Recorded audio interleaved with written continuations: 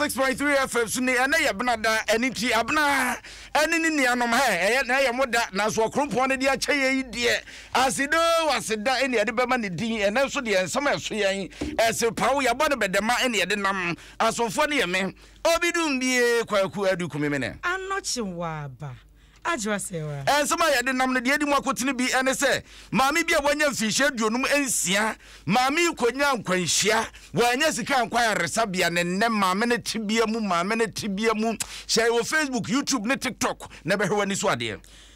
apomodi adwuma ekuo mu nipa area de hwede eto Ghana ba ni mu se ohamunche mu aduonum aka so de beto akatua so wo srada wanyama wo mu pepepe abrantie bi so akoto akwada bi mu na amenne apagya se wom Adinampo be afarifo warmo hormo de adehede kwa masofo hwensuomunam ana afa mu ye hu ensam so se wosrada eye premise ene akade ahodo bi hono a wonfa enom wonum ensam bi ka we hon nene anopa yade enam ti kai hwan enyuma ko mafa ho kai Dr. Agawale so wani hu yade nyina da fa bedan no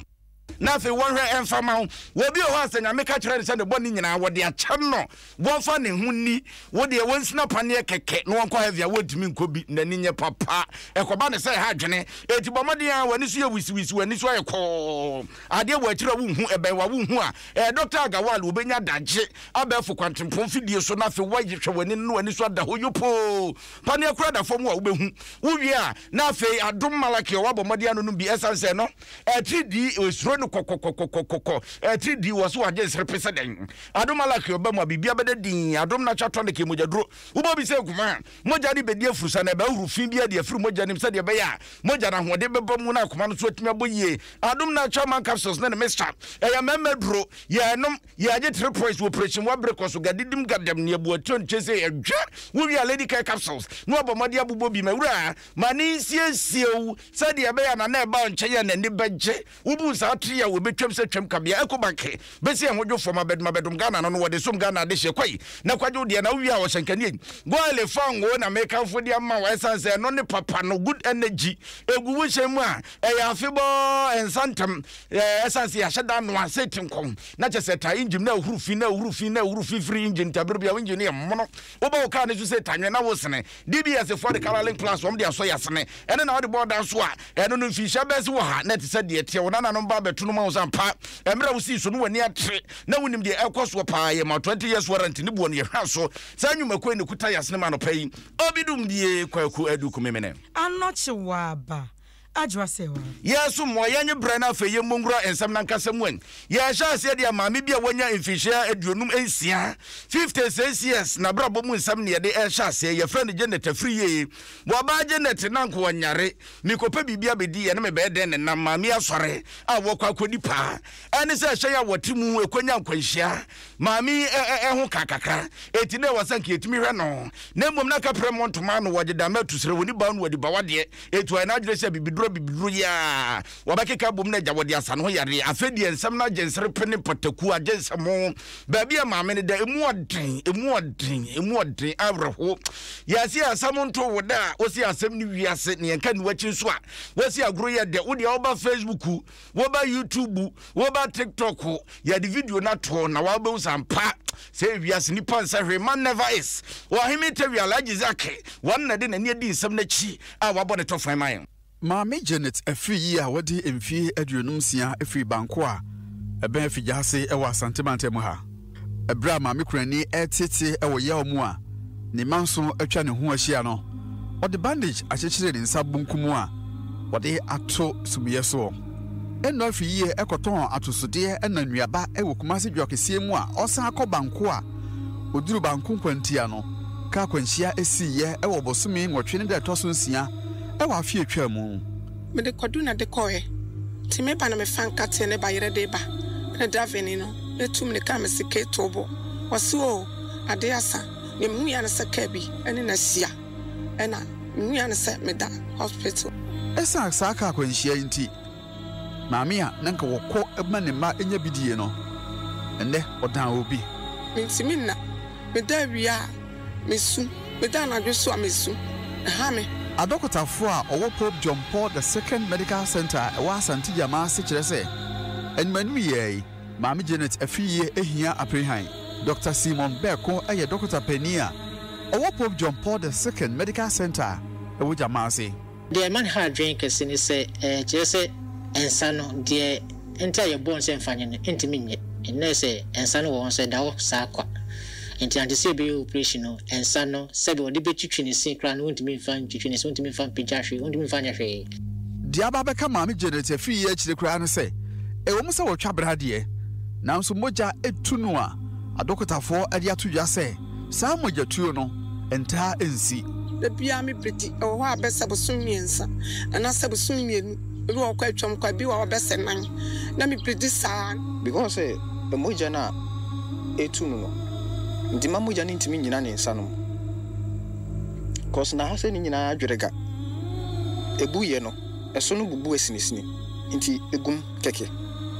ama ne nsa we na emoja ne ntimi mfam no I started pro adokotafo a wonim de e wo mampo mudin nsem mo de atodwa se e bia mama Janet afiye enya yade e wo na wodi mu Dr. Foster Kwaununu eye consultant obstetrician gynecologist a owo konfa noche abaya resabia. The biggest problem in this woman, which is already suffering, is the continuous bleeding, and that can push her into become anemic or loss of blood to the point that her blood levels will be low, and that alone can even kill her. This endometrial carcinoma can also spread to other parts of her body and give her the problems and then kill her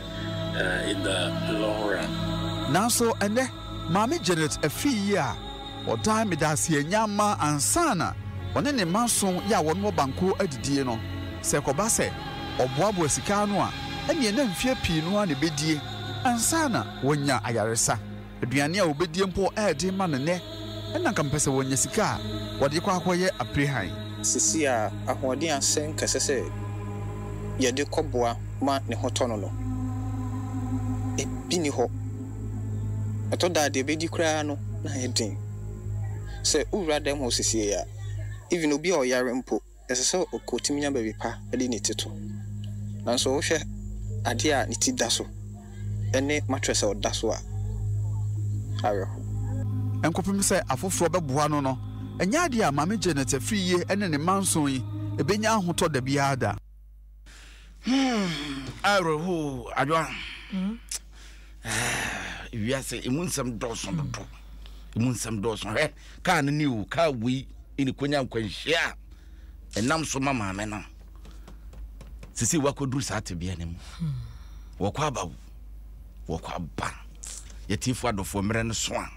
yenye ne mwa ne wiase wo yonko da eno da yenko yenim Yemfri one yankonsem from we na pomudin mu na eguso a ejina mu Chefo panyi adema pomudin wo monkabo mu kuo TUC de na sem Health Service Workers of TUC aye Franklin Owusu ansa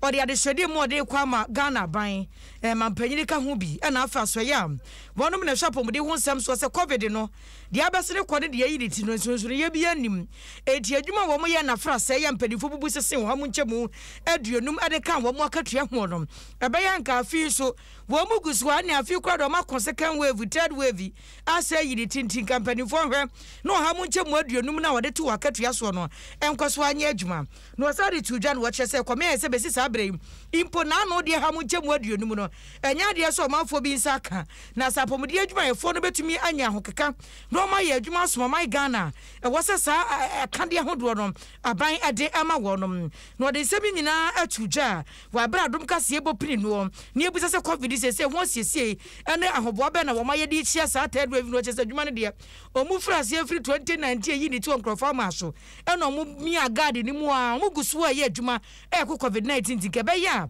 akade ahodo ampanifo se ebo so de be ma wonom no won fa nom wo covid ba ye aban eso ya sen wahwe adwuma yafuwe efise the whole of last year abra na nkrofo tifie no na health focus ko adwuma enti on my tax incentive na can say aban ye that say aban sense isu bi omo say oh health workers obema omo 50% allowance no say I ensure omo na mum ebra aban kasa no wan kasa obeyiyi mu na wama obi no agya obi edu implementation no sana akoye eno na ye ntia se ye de ato aban anim nanso ye hwe mu se me members bebre a ehwe covid for a empo omo contracted covid na ebi mpo efiri mu because of covid no omo anya hwe eno na ye twe members adwena gina so se enye se leadership yakan no atom ekusu di hudwuma bibi na emfi mu maaye na emom bibi bi firi mu ba ye mfa nkame ye beka mo nyina egunia ete eno achi no ana wasan ade eto eye eku ahodo mo ya ba adwuma nyina anim se ewomse mpadimfo kwasi nkonwa kwapra katua ntumu no ohamu online pe enso hamu chichemu online pe no mo saka ye de nanso wasrada omo nkwa adwuma akwaye adwuma maye na sebrepamu no wo mo san mpadimfo kwahia no mo kwapra katua ntumu so wogidie pa se ebekwa ni mu achen de na no wo pre ye. The national daily minimum wage de ye ka say na yaka ho asem manasi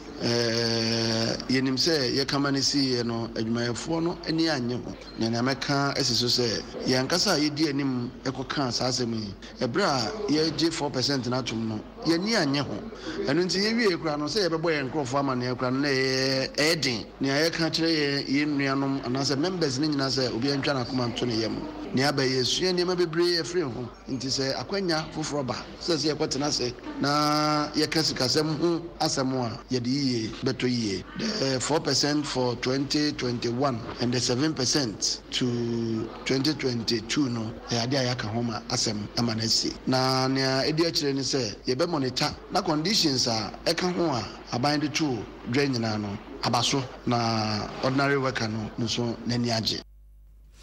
Why are you for a day Emma Health Service Workers Union of TUC, Franklin Owusu Ansa. Asempa FM in Shirai FM. Eja obana onkonkro kase bo anopa no si abrem de ne eguso ayebe. Ede mamono ne yankoye ne me. Yakoye nim de ane yakwa adeso ene ne potamu abrante kwa bia. Yaso ye mesi ni wanya fihia aduana emienu. Na se 42 years or 42 de anka meka se nka me wofa ase ne no no. Upper West Achem mensine no mu wopo ye mantemu ho na abrante wodi ne nkui. Abrante ko so akwa akwa ye adwuma mama me bi. Wo si ma me ne dan eduru ba bi na abrante so wo kwanu akwatwicha kakra nti ogogoro nkopia si bi no kotwa nam se fa nani so etu ahwese de osi hihima fafa ti setete abio ne center boat tuo na wodi sane be pona wan wo kaso kofia wo baka kotwa menam se twongo etu ay na adwene so obesere maame ne se maame ne ma ne ba bi na etu aka ne maame ne se wi ase tan ho ne ye ho akinye nti na ne obeda de a edan ne da won kwadam sai maame ne ba wanya mfinhia du pe abrante afresa kwabna boatren wo ko banyina da no de nani bankum no de ma akra ne lai wo de ma akra ne lai eti maame ne nimsa abrante kwabna boatren da sai kwabna na ye wo titem kura wo he maame ne da ya wo tu nkrom ano koyira akra ne ne heading hembre wadi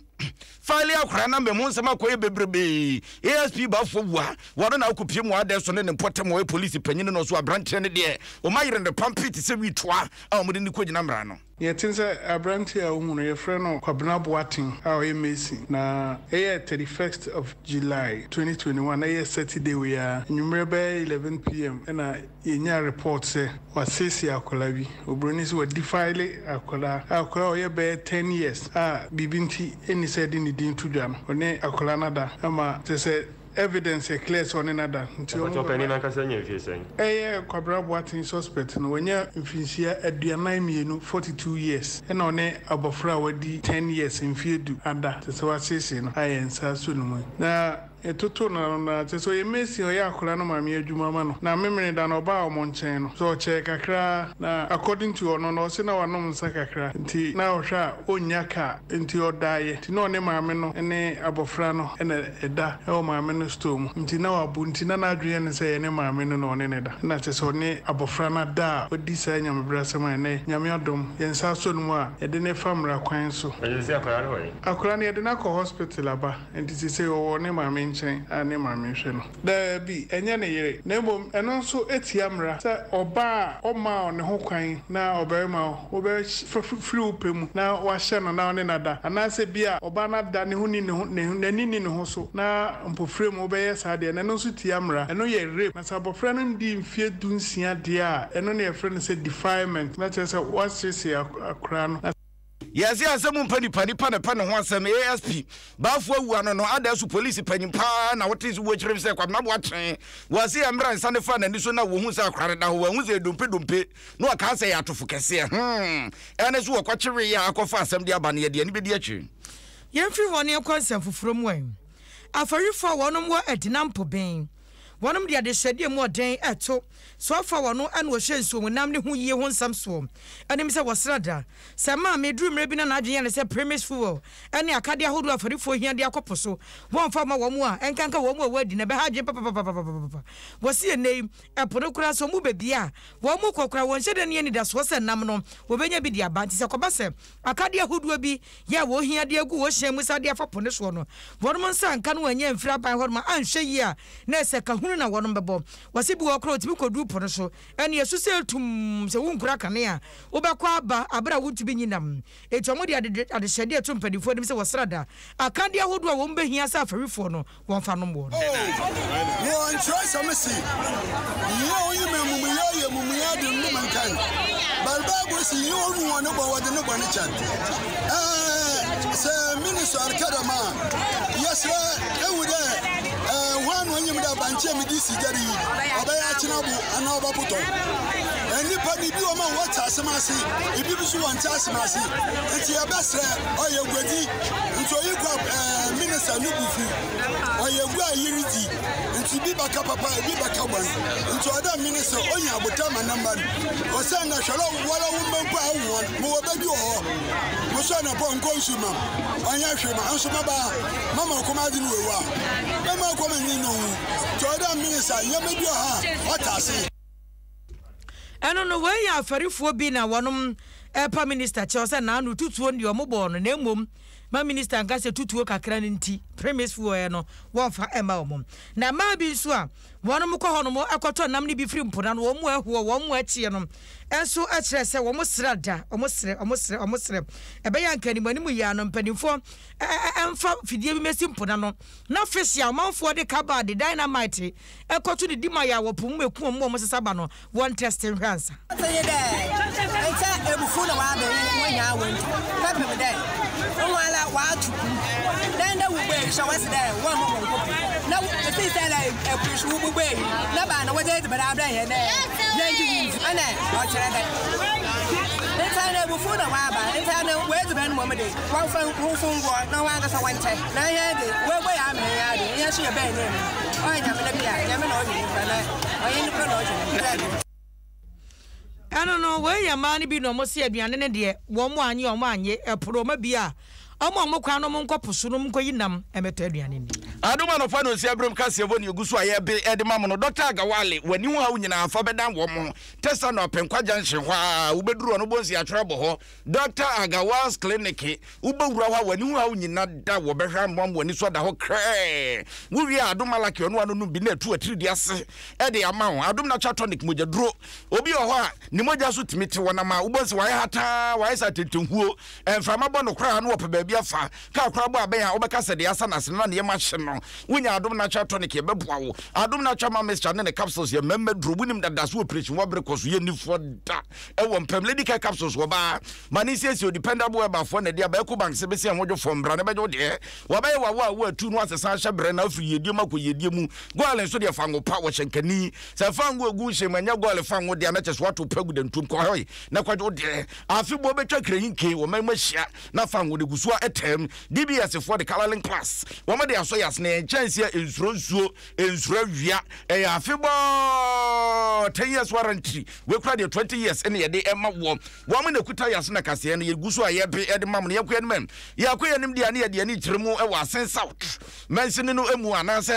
mrahye bedwako nim na ukọ na ukọpiem wo ho mrahye bedwane a wogina wa no Reverend John intim fodwo wo no kura ya yo so afa be de cha wo hwa ngomasu am nsam so wo mayi mu no panyini se de gya wane de asoawo kwa amone e wo mpotem wo watwa so se yopo efri nyame be kire ene mpotem wo hodo na wo mokwan enye ntimi wo manfo su wo tia no wo kwan nyina da wo panyini do se ayoyo bosha wo hye ene pedi ko rade wo dwa kwan no so am wo manfo wo se bo no de ma panyini na adom kase bɔne panyine twetwe nkɔmmɔ ebisa sɛ deɛ ntiri ɛne otu anamon ɛna nyimre sɛ aba aboaboka a kote number 1 and 2 braha bɛbom ya me bɛtrɛ dide kɔkɔ ane nkura ɛtwa ho ahyia nyina ne ngo Jerusalem dwena se nyina ka bom baako a na yɛ ban no ɔman puntio anamontuo ya na bi no se MP twakwan na me ntimpɔdwo deɛ me se me fie kura se na me mpɛ so a me free so nso no ya kwan yɛ ɛne sɛ me MP ma me twakwan a hwan ne ba betwa me kwan ma me ɛno nti na me de machine aba yɛde twakwan no maba sɛ mpatamu ha ya kwan bi anya bia no yɛ fansiesie ɛsan sɛ kwadwuma titiriw ɛne yɛyɛ wɔ ha yɛyɛ koko yɛyɛ kutuo yɛyɛ mmɛ ɛne yɛkeka ho ɛwɔ ha yɛwie no yɛmfudie sɛ bɛkɔ adwa so mpo no na ayɛ den ama yɛ ɛnti ɛnɛ yi machine a yɛde aba sɛ mesiesie yɛ kwan so ɛma yɛ ɛde ɛba bɛma yɛ ho ahare yɛn ama mpuntuo nso atumi akɔ n'anim ɛnɛ yɛba bɛyɛ recipe nanso no mane sɔde hunu mu no na mehwɛ no mu sɛ wɔkyena bi no ɔman no ɛbɛtom ɛbɛyɛ duru na yɛtumi mpo anya koota ɛwɔ area mu ha sɛdeɛ yɛnya koota ɛwɔ nneɛma kurom ɛwɔ ɔnwa ɛde kɔ adeɛ mmra contractor no ɔkyena yɛ a wɔde koota ba bɛhwie agu soɔ no asin sa otumbrashe bedwani a wonu kuro yaye osofo bedie che wo hwe ngomesu am nsem so e wo mayi mu Reverend John intim fodwo ne ne ekotie ne nyina wesu na kase ba ye de brem enna no pai ba bia wo bia ye nyina ye munikom epon obidum bie kwaku adu kumemene anoche wapa ajwa sewa ya ni eso mu kofi asane boy chidon boy adonten be grode sha yo bo 5 ada romanti social media mu ye live e wo ho ye sore so dia atane ata keinka dwaso sempa pa bi kwasi asempa e na CJ o mo ba betras na fe wo mo de abrew azempa we